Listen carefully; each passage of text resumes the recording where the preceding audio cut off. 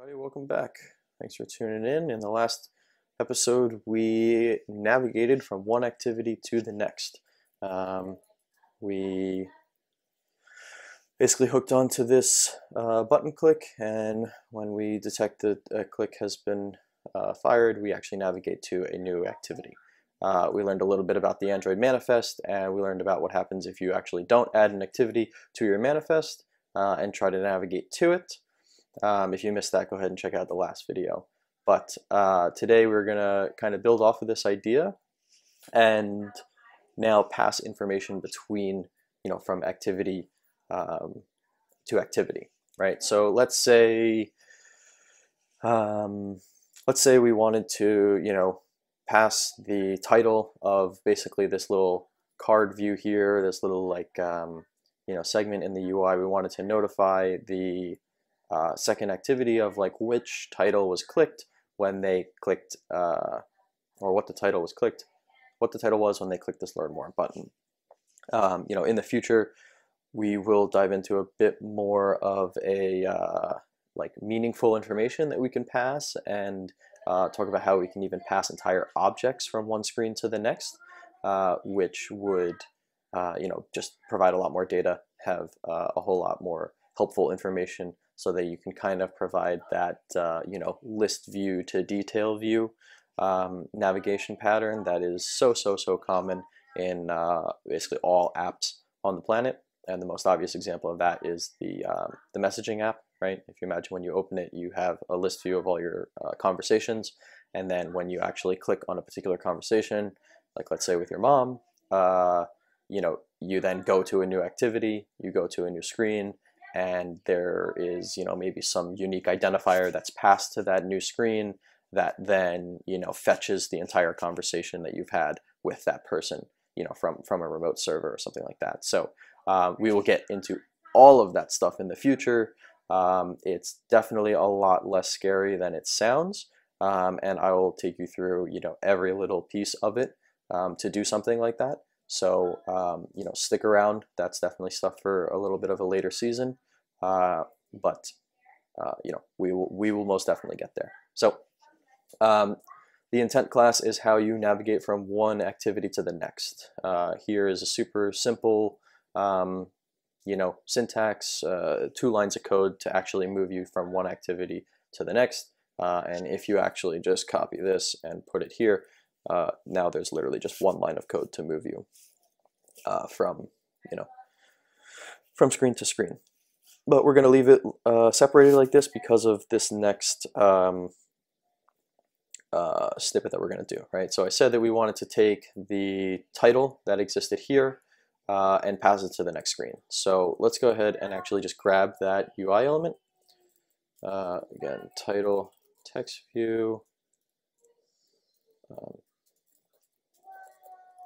text view equals find view by ID, title text view. So when they click the button, our title is going to be title text view dot text, and then in our intent we can actually call a function called put extra.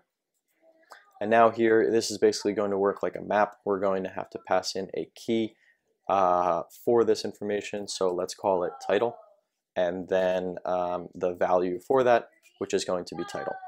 So this means that when we actually navigate from to this screen, we actually will have a way to get this information that we've passed from one activity into the next one.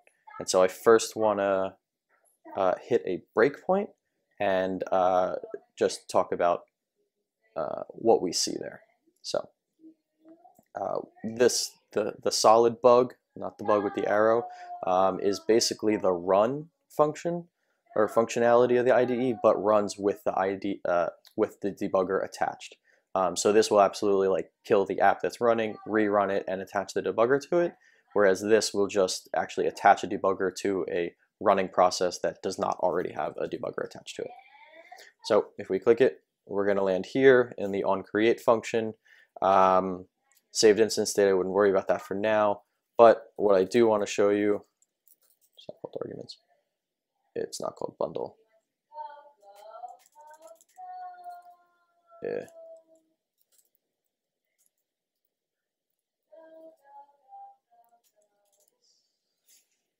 It's actually just called intent. I'm sorry about that. Which is the intent. Intent is actually referencing the function get intent, and in this case, it's getting the intent that created this activity. And we know that one from here has this extra piece of information. So if we actually take a peek at all these fields in here, there's one that's called M extras. And that is where, put extra, that is where we're going to have this information. So,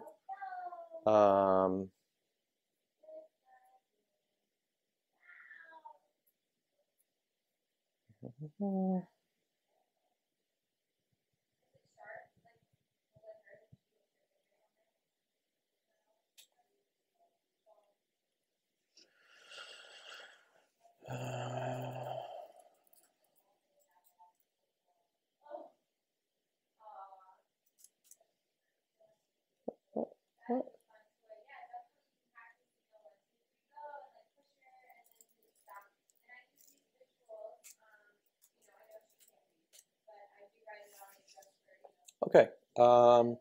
Apologize for that. I guess the reason that I'm kind of stumbling over this is it's been a very long time since I've actually done the activity to activity transition. There's a newer, I guess maybe, I don't know, just a different pattern that Google's been pushing a lot that's called the single activity architecture, and actually works tremendously off of fragments. So passing information from fragment to fragment slightly differs from passing information from activity to activity. But I want to start with activities because they are, the bread and butter of the Android application. They are, kind of the most important pieces to understand at the moment. And then we will get into reusability and fragments down the line. So I thought you were able to get a particular bundle and take a look at it from there, but instead it just actually seems that the intent get string extra passing in the key that we used here will actually have the information you're looking for, right? So if we end up trying to say get string extra subtitle, null, because that doesn't exist, right? We didn't put that in the intent, so it's just not there. This put extra and get extra really just works off of the idea of, you can think about it like a map, a hash map or something like that, where it's a mapping of keyed value pairs. If a key exists in the map, it'll return its value, and if it doesn't exist, then it'll just actually return null. So we can run this now and actually fetch that information. So the title, let's say from other activity equals intent get string extra title.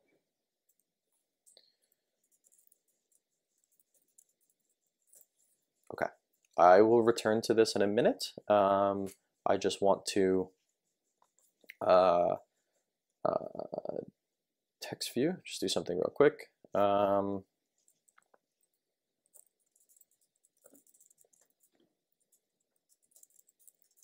We're just going to go ahead and grab our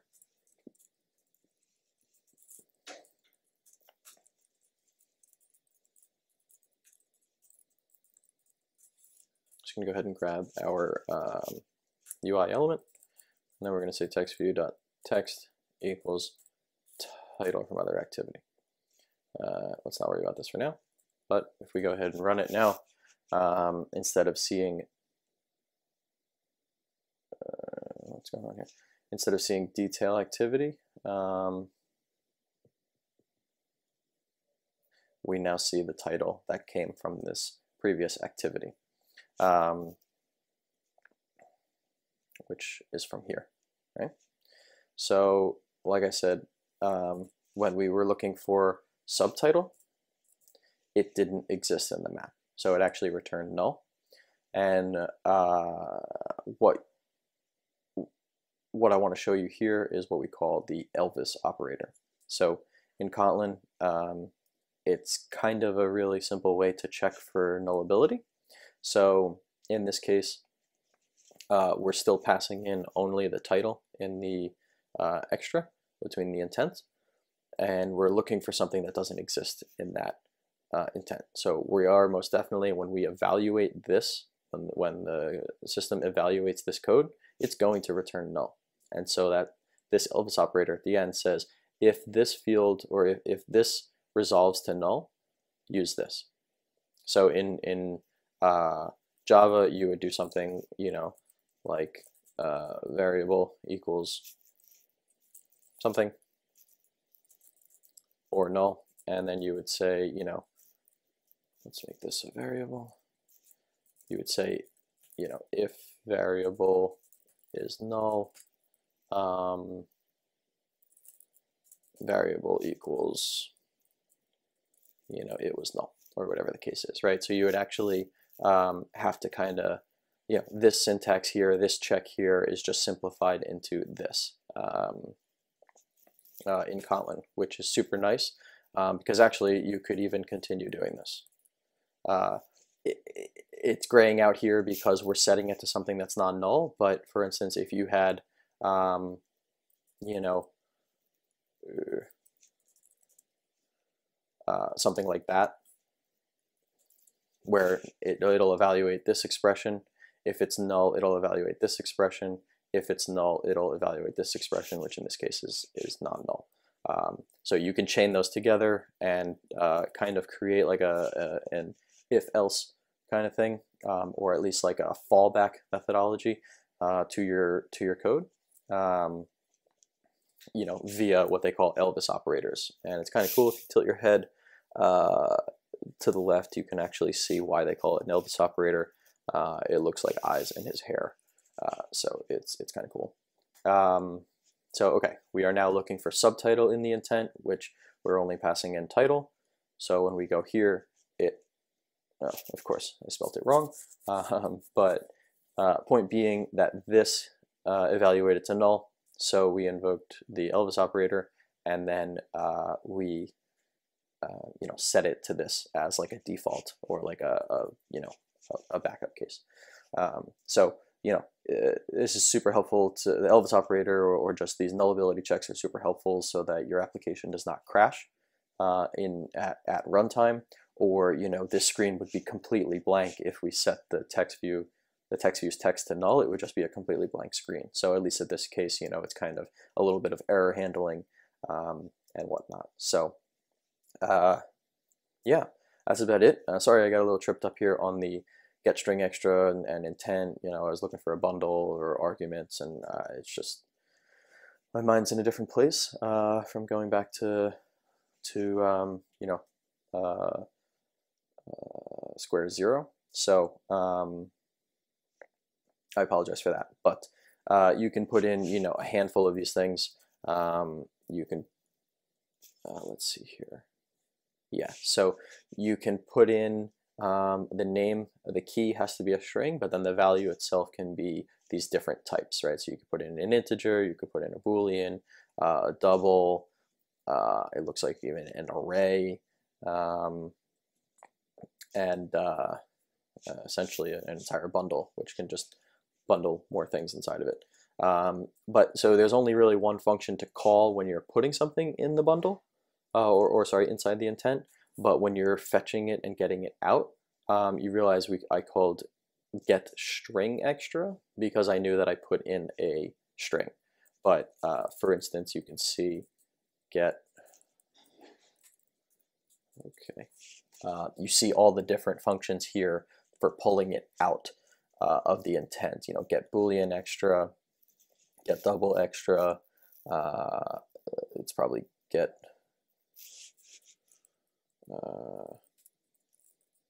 string array extra. Let's see, yeah, it has all of them as arrays. So just something to note, that there needs to be a little bit of understanding from like the destination of like what type of information you're passing to it and what the key is. And that doesn't have to be so much set up in at this point, because it'll just accept anything that you put in here, whether it's a string, an integer, a Boolean, etc. Yeah, so in this case, it's pretty simple. It's pretty obvious what you need, and the information obviously is a string. But as a project gets more complex, or other people start working on things, and then you need to fetch it, from the intent, you just need that communication. And so, even if this one here says title, but if for some reason we went like this, and we're looking for title with a capital T, it also is not going to find it. So it's a little scary at times to be hard coding these strings in there. You can put it in like a constant value and then reference that constant value here and here, so that if you ever change it, like it doesn't break your code. But we'll dive into that in a little bit, or kind of talk about that at greater lengths as we start building a little bit more complex things. But for now, all that you need to know is very easy, very simple to put something in the intent, essentially add some information onto it, and then in your destination, actually fetch that information from the intent and use it in the new screen. So appreciate you guys tuning in. Thanks for watching. In the next episode, we are actually going to dive into the recycler view, which is by far the most powerful, the most interesting, UI element in the Android system, in the framework, and there's really just a tremendous amount that you can do as far as building UIs and complex things there. So we will take it slow, but we will get this to become a scrolling list of these views here. So stay tuned. This should be this is going to be very important for just your general growth. So I'll see you there.